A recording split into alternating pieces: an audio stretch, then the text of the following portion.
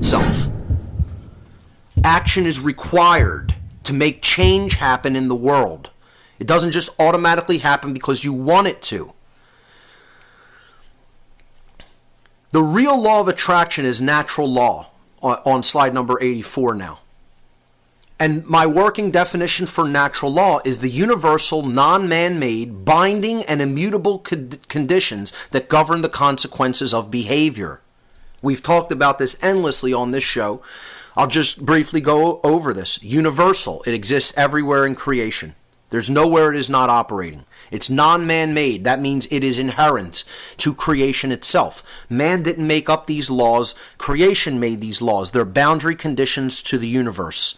Binding. That means they're operating at all places, all times. You are bound by them, whether you understand them, agree with them, know about them, or are ignorant about them. It doesn't matter. Belief is irrelevant. They are binding. It's just like gravity. Doesn't matter how much you know about gravity, whether you believe it exists, you're bound by it. The end. Same thing with natural law. Immutable. That means they cannot be changed. They weren't put into effect by man, therefore they cannot be changed by man. They're not negotiable. They are, you're bound by them, it's unchangeable, and that's it. They govern the consequences of human behavior. These are boundary conditions that govern what actually occurs as a result of what free will decisions we make and then what actions we take as a result of those decisions. That's how natural law operates. And again, the seminar will be going into this very in-depth, giving many examples and many related works for people to study as well. So the expressions of natural law, which we've talked about, and I'll go through these quickly, are a positive expression and a negative expression. When we work with a certain polarity, and again, this is on slide 85, when we work with a certain generative polarity, either the positive one or the negative aspect, we're going to eventually create a specific result in our lives. If we work with the positive expression of the generative polarity called love, we will seek truth and acquire knowledge. This is how the expression begins. It's what I call the initiative expression in the positive sense. Seeking truth and acquiring knowledge. When we do that, we move toward an internal expression within ourselves of natural law.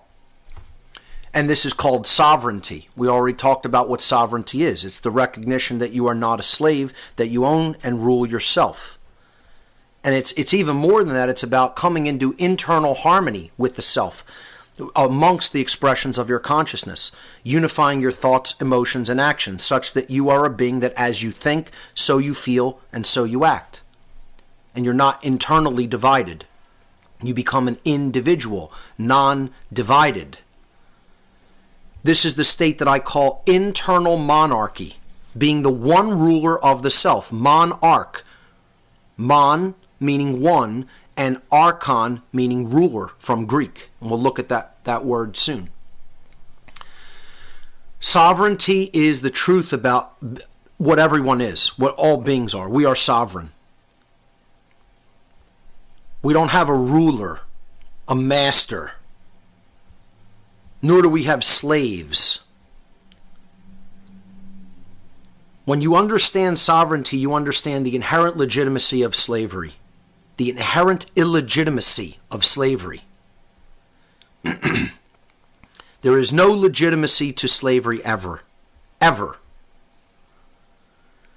You are already sovereign. You are not a slave. It's just the problem is most people don't know that, don't understand it. They don't even know what the word sovereign means. When we have that knowledge within, when we've taken in that knowledge and we've actually unified ourselves from within, an external expression flows in the external realm or in the society that we live in called freedom, which is called external anarchy, what I call external anarchy. Real freedom is external anarchy. Anarchy means no rulers. And we'll break down that word later. No rulers. An meaning none, or not there, not present. Archon meaning ruler. When we develop that true condition in the world, there is order. That's the result. That's the generative expression, the result, the manifestation. It's what we would call good in the world. If we use the opposite polarity, which is fear, fear makes us close down. See, love is the expansive force of consciousness that opens our mind and our heart and allows us to seek and accept truth and therefore acquire knowledge. Fear is the force that shuts down consciousness, keeps us not wanting to know, and therefore refusing truth and staying in the initiative expression of natural law in the negative sense called ignorance. Ignorance, as I like to call it. We are ignoring that which is there, thinking that we're going to prosper by ignoring the truth and saying we don't care, we don't want to know. Impossible. There is no such thing as a free people that are ignorant people. Impossible. Those two states cannot exist simultaneously. Ignorance and freedom. It's impossible. When you're ignorant, you're going into a cage. You're going into enslavement. Because you've refused truth. That's the reason. When you refuse truth, you cannot be acting rightly. And there's a reason. Because inside, we're in a state of confusion. In ignorance, when you're in a state of ignorance in the mind, inside, you're confused. You don't know what the reality is. You don't know what the truth is. You don't know what's really going on, either inside you or in the world. And this is internal anarchy. That means inside of you, there's no ruler. And that's a bad thing. We don't want internal anarchy. We want external anarchy.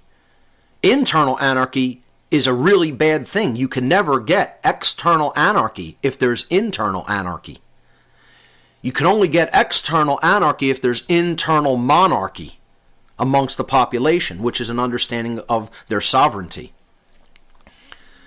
When there's internal confusion, external control follows, the external expression in the negative. It's called control. Externally being controlled by others. Violence being done, in other words. Control is the same thing as violence. Freedom is the same thing as non-aggression. So when people say, I want non-aggression, I want there to be non-violence, the only way you can do that is with these positive expressions. You can never create it with refusal of truth. You're only going to get violence by refusing truth. That's why we have the situation we have. The majority of our society refuses truth, and so we're getting violence in our society. Because we don't know the truth and we're not teaching it to others. Control is what I call external monarchy. Somebody wanting to rule over others. Monarch, one ruler. When it's external, it's very bad and it's based in violence. So when that's when that's the external expression, the result, the manifestation, the generative expression at the end is chaos. It's the opposite of order. It's what we would call evil. We say we want order, we say we want goodness, but we're not using the polarities that we need to get those things. Nobody's going to tell you I want chaos and evil in the world and I want to suffer. I want violence done unto me and I want to suffer and I want there to be evil and chaos all around me. Not one person is going to tell you that that's what they want. But they think that they can get the absence of that. Okay, they think they can get the opposite of that, which is order and good and freedom, by continuing to stay in fear, which is having a shutdown consciousness, and stay in ignorance, which is the refusal of truth. And it doesn't work that way. If you are using the polarity, the generative polarity at the top, you can never create anything on the opposite side. So if you're using love, you can only create knowledge, sovereignty, freedom, order, and goodness. If you're using fear, you can only create ignorance, confusion, control, chaos, and evil. They never move into the opposite column. It's just straight down mechanism. Understand that. More people need to understand how this process works. They don't get it. They don't understand that that's how natural law functions in the world. This is, again, the most occulted information. This is what dark occultists do not want people to understand.